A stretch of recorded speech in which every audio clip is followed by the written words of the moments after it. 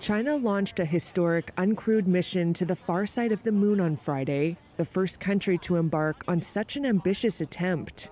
China's largest rocket, the Long March 5, blasted off from the southern island of Hainan, with the Chang'e 6 probe in tow. It's tasked with retrieving rocks and soil during the nearly 2-month-long mission.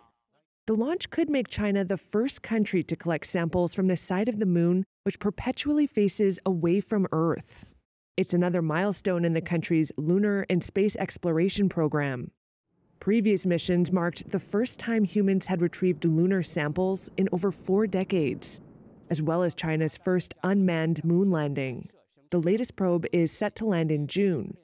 It will spend 2 days gathering over 4 pounds of samples before returning home.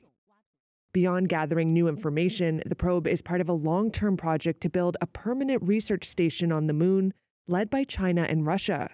While scientists, diplomats, and space agency officials from Europe and Pakistan were at the launch and have gear on board, a Chinese space official said no U.S. organizations applied for a payload spot.